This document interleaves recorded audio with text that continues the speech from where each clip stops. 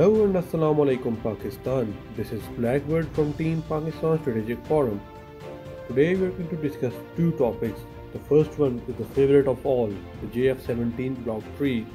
On number 2, we have newly developed Fateh-1 guided multiple launch rocket system. Before we get into the video, don't forget to like the video, subscribe to our channel, and also press the bell icon to stay updated from all the videos. Also, follow us on other social media platforms. The links are shared in the description box below. Getting back towards the video, JF17 Block-3 was the most anticipated block of JF17. People had many speculations about it, but now it is finally here. First, we'll be discussing about the visual differences between JF17 Block-2 and Block-3. Recent pictures were shared by Aviation Industry Corporation of China and PSF Air Board have reduced the following visual differences.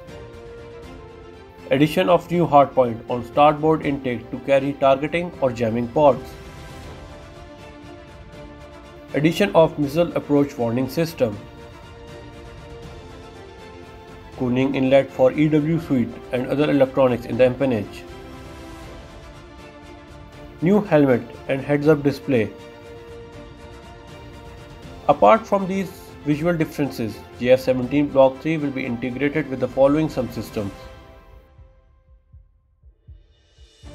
Addition of AESA Airborne Intercept radar. The AESA radar expected in JF17 Block-3 is KLJ7A.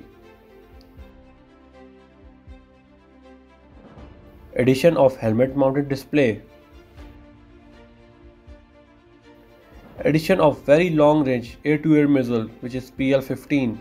This is the most anticipated feature of JF17 Block-3. New within visual range PL-10E for high off-boresight capability.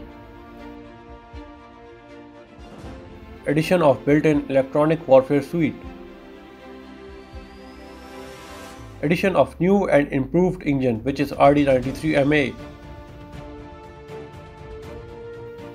Nonetheless, 3-axis fly-by-wire actuation system. Now moving towards the newly developed Fateh guided multiple launch rocket system. Fateh-1 was jointly developed by KRL and NESTCOM, and its successful test launch was conducted a couple of days ago. Fateh-1 is an indigenous system and will give Pakistan Army capability of precision strike deep inside the enemy territory. According to ISPR, Fateh-1 is all-weather, self-propelled, long-range precision strike guided rocket artillery weapon. It utilizes solid propellant guided rockets with range up to 140 km. Each launcher is highly mobile and carries several rockets. Fateh-1 will be inducted into Pakistan Army Artillery Corps. Moreover, Fateh-2, following the nomenclature of Fateh-1, is also expected to be developed with range up to 280 to 300 km. India is procuring S-400, which are less capable as compared to the original ones which Russia operates. Fateh series possesses a huge threat to Indian S-400 if placed near the Pakistani border. Hence a cheap counter to multi-million air defense system. Since Pakistan has Nasr missile operational in its service, we may expect nuclear variant of Fateh series.